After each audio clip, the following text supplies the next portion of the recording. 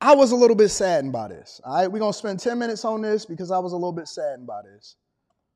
I was a little bit saddened by this. I didn't know how to take it when I read it. It actually showed up on my Apple News, and it was really, really unfortunate. It was really, really unfortunate because the dude had just got drafted to the Minnesota Vikings. The dude had just got drafted to the Minnesota Vikings. I feel you, Dre. Of course I'm going to keep a level head, but sometimes I got to step out just to step on people. You know what I'm saying? The dude got drafted to the Minnesota Vikings, and he got killed by a drunk driver.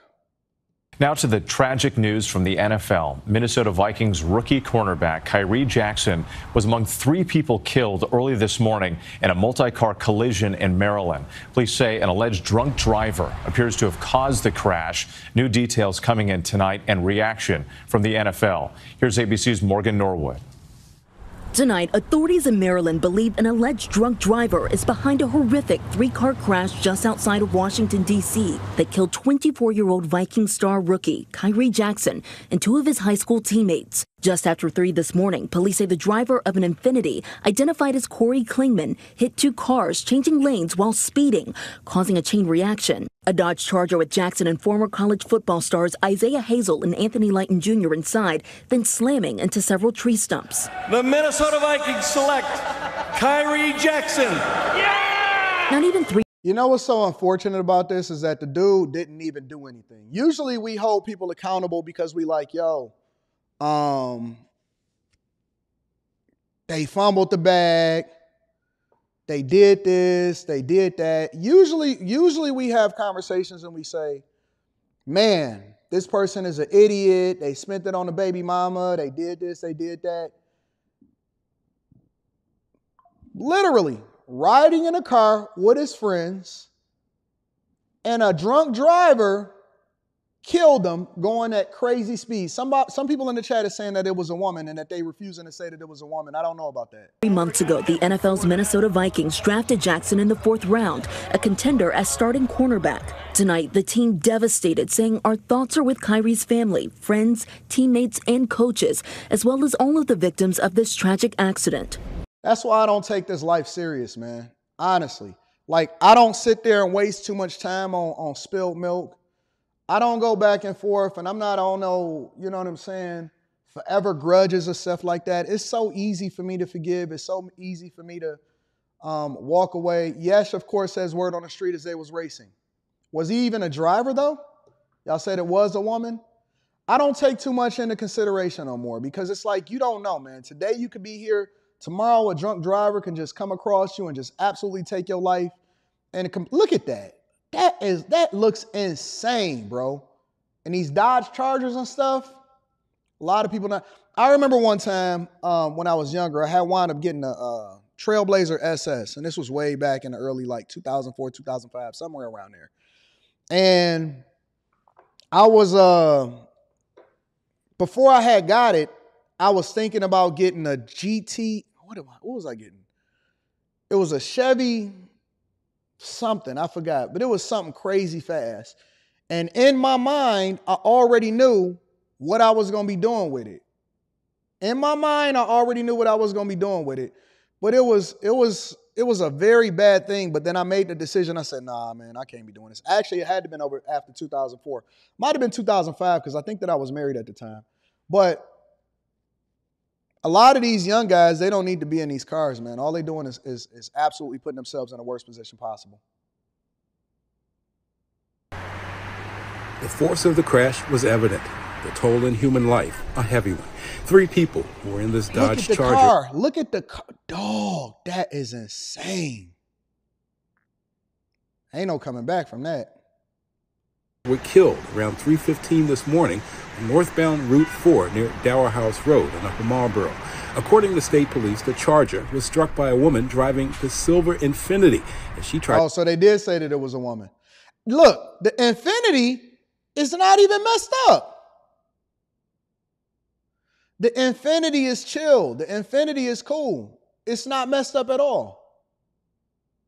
Y'all said, was she driving a tank? Nope, she was driving an Infiniti.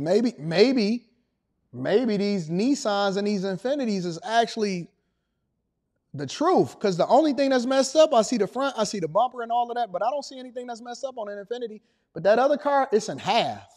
To change lanes while traveling at a high rate of speed. That's crazy. The car also struck a Chevy Impala, whose lone occupant, the driver, was not injured. The preliminary investigation shows the Charger went off the road. You see the shoe? Occupant, the driver, was not injured. That's crazy. It's multiple shoes. It's a shoe on, it's a white shoe on the left. It's a black shoe on the right. And then it's another shoe. I don't know what that is. Is that like a Dior or something like that? Up front.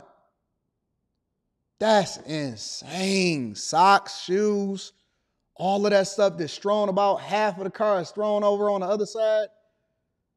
Oh, that's crazy, bro. Pray for your people, man. The preliminary investigation shows the Charger went off the road into several tree stumps and ended up on a service road adjacent to the highway. The driver was 23-year-old Isaiah Hazel of Upper Marlboro. 24-year-old Khyree Jackson of Waldorf was the front seat passenger. He wasn't even driving. So let's just say hypothetically, because we don't know for sure. I haven't heard any news reports that said that they was racing. Let's say hypothetically that they were racing, that the person that was in the Charger, the dude that was driving, and the woman that had the Infinity, because they saying that she was a drunk driver, because she was impaired, right? Because she was drunk. He just sitting in the passenger seat. He the one that's the most at risk. The passenger has no protection whatsoever. And so you driving, you riding with your homeboy. Your homeboy is racing somebody in an Infinity. And now all of y'all are gone. This is crazy, man. This is insane, man. Both died at the scene. 24-year-old Anthony Litton, a backseat passenger, died later at a hospital. All three were former football players at Wise High School. Khyree Jackson was a rookie cornerback for the Minnesota Vikings. He always had high aspirations. His grandfather, Anthony Jackson, was among the friends and family members of the victims who came to the scene. His grandfather recalls how proud they all were of Khyree Jackson's achievements. Doing the best that he could possibly do in life and with the family. Jackson, Isaiah Hazel, and Anthony Litton were graduates of Henry J. Wise High School in Upper Marlboro, and all three were part of state championship teams. They were still together, still hanging out, still doing some things together. Westlake High School football coach DeLon Parrish coached all three of the young men when he was at Henry Wise High School. He also taught all three of them. Isaiah had an infectious attitude. He was extraordinary. Everybody loved being around him. AJ, phenomenal athlete. You know, he could do anything he wanted. Khyree, belief in himself, was incredible. And he adds he was inspired by the three young men, and they'll continue to inspire others. As police began their investigation into the deadly crash, loved ones of the victims began to deal with the loss. We're going to try to get through this as best as we possibly can. The driver of the third vehicle that was struck was uninjured. State police say the driver of the Infinity, identified as 23-year-old Corey Klingman, and two passengers in her car were also uninjured. Police say alcohol may have been a factor in the crash. Derek Ward, News 4. Listen, man, I look at that picture and I look at the fact that that mug is split in half, and that's a Hellcat. And it's a Hellcat. I can see the Hellcat badge right there. So Connie is saying that they wasn't racing, and I believe her because Connie is usually on top of this.